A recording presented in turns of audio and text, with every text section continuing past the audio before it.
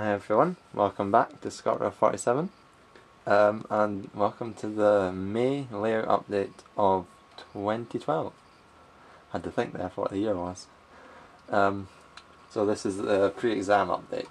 So for May, a lot of people mean start of summer type stuff. For May, in terms of ScotRail 47, last May was when I converted to DCC. But May for every secondary school pupil means, of course, exam season. And this year my exams conclude with the higher level exams, which are probably extremely important, so I just need to be studying hard. So I haven't had much, or I have been studying hard rather, and I haven't had much time up here, but there has been a little bit of progress. Actually, there's been quite a bit of progress, because as a lot of you may know, I've been without a camera since Model Rail Scotland in February. But now I've got a new one, and here it is. Here's a picture of it on the screen now. It's a Fujifilm, is it Fujifilm? Yes it is. Fujifilm Fineplex 750 something on it. It's quite good from what I've seen so far. And this is recording in HD, and, which is good for you, I believe this is recording in monophone. I'll tell you why that's good, is because I generally stand on one side of the camera, which meant for you that my voice only came out from one side, from one of your speaker channels, which I know a lot of you find quite annoying. So anyway, let's just get started. Okay, so this is the film you saw, this is the train you saw rather, in the introduction. It's the Class 26 pulling the mail train. So here is the travelling post office that you saw the video of. If you haven't, it's on my channel, and I'll put a link to it in the video description. I would recommend it, even if you're not interested in this model. I did a little history of the travelling post office service, which I thought was quite good. It took me quite a while to do. Now these, if you follow me on Twitter, at ScotRail47, you'll know what these are. These are Bachmann full brake. There's two of them, and they're in the Royal Mail livery. They're really nice. I can't remember how much they were. I think they were quite relatively cheap on Hattons. And there's the Hoover in the background. I'll just have to talk over it. Hopefully you can still hear it. So yeah, these are really nice. I really like them. They're really nicely detailed. On the inside there's kind of like a building, so back on this one of the windows in the middle is blacked out. So you can see this was the guard's door, and then either side. But the shades of red is different. The shades of red are different. Slightly. This is a lighter shade. This is a duller shade. This is a I don't know, lighter yellow and a darker yellow. I don't know which is more correct. But I personally, well, the Hoover's coming closer. I personally prefer the darker colours, because I think this one looks a bit Disney-ish, if you know what I mean. And the Hoover's underneath. But yeah, no, they look good as a mail train, so like kind of a little travelling post office. And they've got the super RES type things on the back. So yeah, this is nice. Nice wee train, this. Going further back, the Class 101 and the Class 47 have recovered from their cold spell. In the last layout update I was saying, oh, they haven't been running too well. But I think that was just because of the cold. They're running a lot better now. Here, this is my Class 37. A review of that will be coming shortly. I got that for my birthday. So not much else has changed in the station area. I just need one more point over there in the depot to complete that, all the depot track. Now coming over around here, this is where a lot of the change has happened. Well, scenic change. As you can see, there's now a hill here. So that's nice, because there was a hill here, then I changed the embankment, and now there's a hill here again.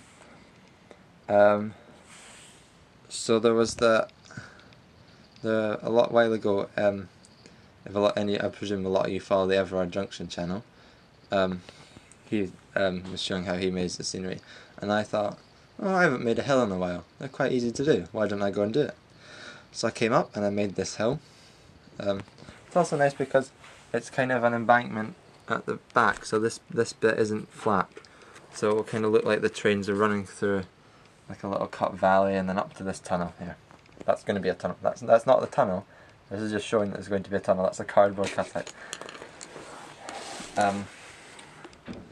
So yeah. So basically it's just these card struts filled with newspaper, bit of masking tape over to hold the newspaper in, the balls of newspaper, and then just this scrumpled up newspaper. Oh, this isn't scrumpled up, this is PVA glue.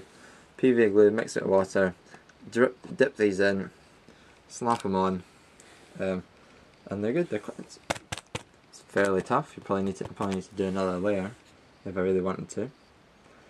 And down here there's left a little gap for a signal, or an AWS box. So yeah, this is going to look nice when it has.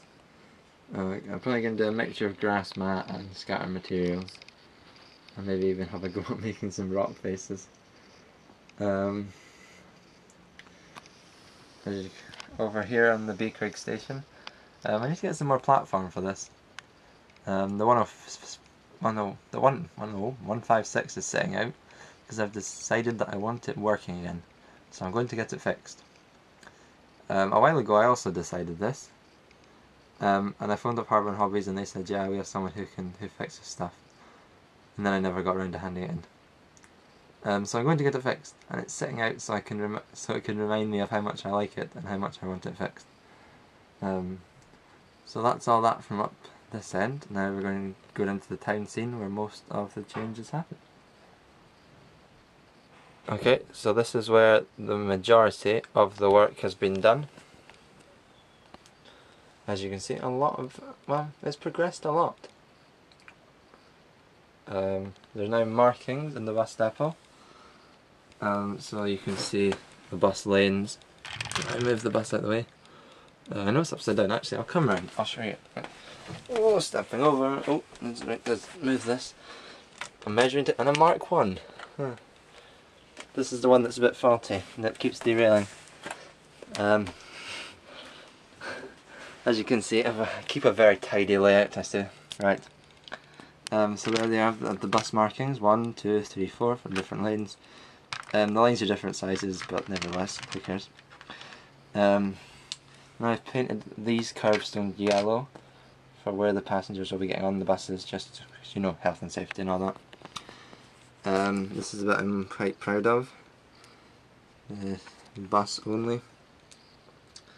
So that's painted freehand. It's quite good, eh? And then the dotted lines, and then again over here, there are these dotted lines. These dotted lines are painted freehand. They don't look too bad. And there are bus only signs again. But these ones don't look too good because the ground is really rough here, so it's hard to paint on. Over here there are little arrows telling, oh look, bus drivers, you can go this way, you can go this way, and then here you need to go round, and then if you're coming down here you need to turn, but I don't think that turn will be possible on a bus. So nevertheless, that's good. There's a little cameo here of the traffic officers are pulled over. Some speeding driver in a some street speeding person who's in a Lotus. So that's nice. The station itself hasn't really changed that much. Let's bring the light around so you can see. I've decided I quite like the pavements like this, with the wishy-washy colours. It looks quite good. So yeah. Not a lot has changed. What else has changed? I painted a bit more road. I think that's really it. I really haven't done a lot. Because I now have quite a good size of trains, quite many trains. I've been playing trains a lot more, which is really nice. It's good to be playing trains, especially now that I have quite a few locos at the DCC really comes into its own. There's a few locos that I'd like to get at the moment. A Bachmann Class 105 is one that I quite fancy getting. Another I know I'm Scorpio 47, but I quite fancy another 37. The Bachmann 37 in that kind of intercity type livery. I fancy a shunter. There's an 03 one that I fancy, which is weathered and looks really nice. I also fancy a Helgen 47, which is weathered and nice, and it's called the Commonwealth Spirit. And I don't know, I really like the Class 26s. I wouldn't mind another one, but that's way off it. I quite fancy getting some more coaching stock, like maybe some more Mark 1s. As predicted, we have Hornby have not produced enough, or the demand is too high for these intercity Mark 2s that you see behind, so it's now impossible to get, well, nigh on impossible to get enough of the second class open ones. So what I'm thinking is making this like kind of a little sleeper set, so getting some of the Mark 3 intercity sleepers that Hornby have released.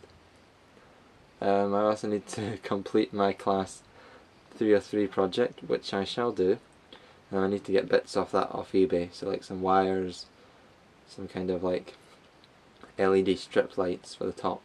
Now I'm not going to get like the modelling ones because they're a rip-off.